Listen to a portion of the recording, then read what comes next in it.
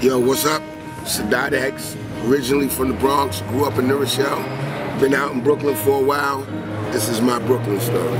Coming from uptown, whenever we came downtown, you knew once you got past 42nd Street, that was Brooklyn.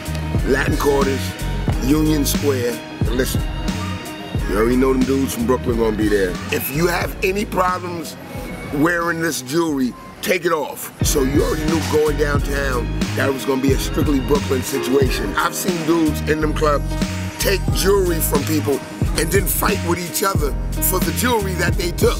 Brooklyn dudes, back then, they slow gashed. Very friendly, like in the club. Yo, where you from? This and that, very friendly. You think you was cool with somebody from Brooklyn, next thing you know they was in your pocket.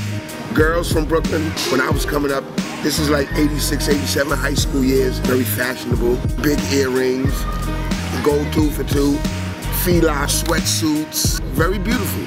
But they would lure you. It was always tales of girls from Brooklyn luring you to these way out outposts in Brooklyn.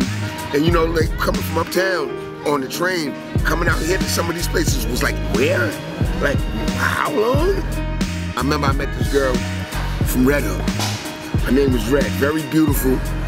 She was like, come on out to Brooklyn. She's telling me she lived in Red Hook. She just said Red Hook.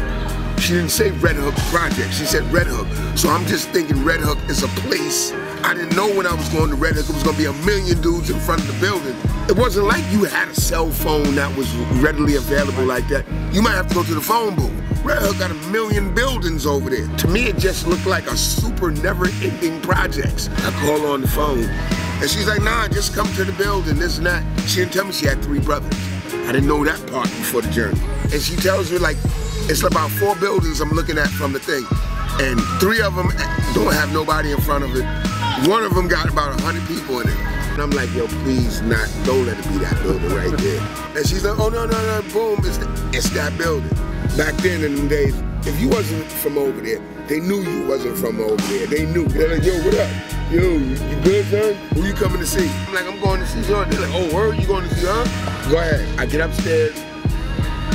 I'm with Shorty. Like somehow, she, like, I guess her brothers and them are around the area. I'm hearing the argument. She's like, no.